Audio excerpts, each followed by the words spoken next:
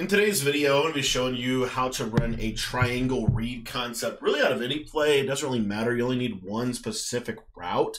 We're going to be showing it to you out of the gun cluster. We've been doing a pretty decent little mini scheme here out of the gun cluster for you guys over the last couple of days, and wanted to kind of bring you into some of this triangle read stuff that I love to teach.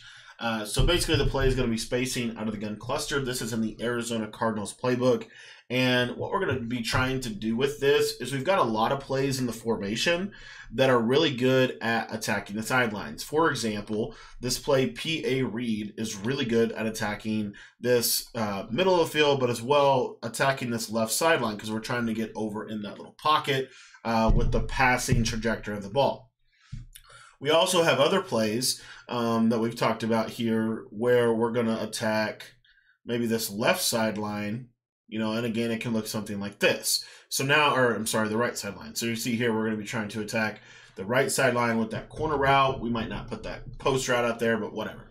Okay, so you see the idea. Another route combo that we have that we have in here would be basically, you know, something like this mesh post style play where we're going to use a motion slant. But again, the idea here is this is going to go over in that window.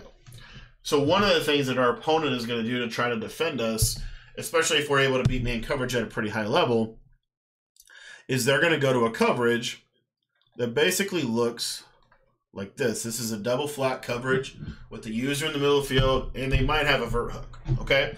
So what I want to do to set this play up is we're going to slant our slot receiver, and then we're going to post our solo receiver. And this is the simple setup. Now, the other thing you can do, if you're not worried about the blitz, is either put your running back on a ghost route or put your running back on a table route or put him on an out route. Either one of those three options. Your first read is always your quick flat. If that's not there, you're going to progress to your hitch.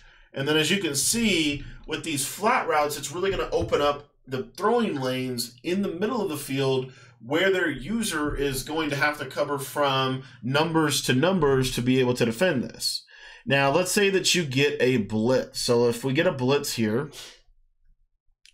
typically this is how people like to blitz you because it takes away the flats on both sides and the user's in the middle of the field.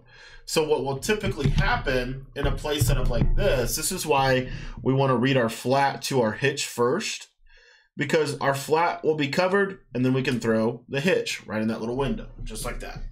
Now, if you have a flat route, you can run this play. So we could run this play out of mesh, for example, because we have a flat route. So what we're going to do in this version of it is we're going to hitch the circle receiver, we're going to slant the tight end, and then we're going to post this guy right here. Now, this is also really good against man coverage. Why? Well, because we have a slant post concept.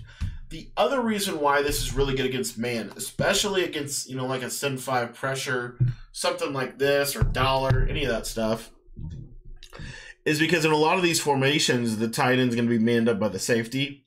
And so I can quick throw this tight end out flat, and a lot of times I can break a tackle just quick throwing these flat routes.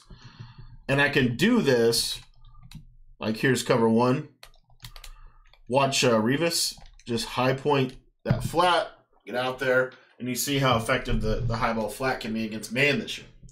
So now they have to, you know, go into coverages. The other thing about this is it's really good against a lot of the popular ways people like to play zone, because most people don't defend these little hitches right here. And this specific hitch is really good because it's a little bit angled to the sideline. So in the example of like a Tampa 2, if you watch this vertical hook over here on the right, what you're going to notice is this vertical hook will kind of go inside with the slant for a second. You see how there's that little window over there? That's because of that little angle that he takes. Now, if this was a regular hitch, you can still run the concept and it still works, but the regular hitch isn't as effective as the little spacing hitch, and I'll show you why here with this call. So what you'll see, so you see how he goes angled out to the right. We do it like this, Now watch this hitch. This vertical hook will sit right there and he'll take that away. So the little angled out hitch route is really good because there's not a lot that's going to play that angled out hitch route. So that's just kind of something you want to know in terms of just how routes work, especially if you run this with your cluster to the short side. You just see he gets in this little spot that is really difficult to defend. Now, the other thing that's really good about this is, so let's say they do guard that. So, you know, they do something like this, double flat over here, roll the coverage, and they got this guy here. And to make this kind of point, we're going to pretend like this guy's going to take the slant, okay? So all in all, this is probably the best way to defend this play. If they do this, what'll happen is you can throw this, and you're just going to come back to the ball before it gets to the safeties. The yellow zone will suck down to the hitch, and you can throw this underneath, just like we did right there. Another way that you can kind of utilize this is you could run it like this as well. This is an alternate version. This is a little bit more zone friendly.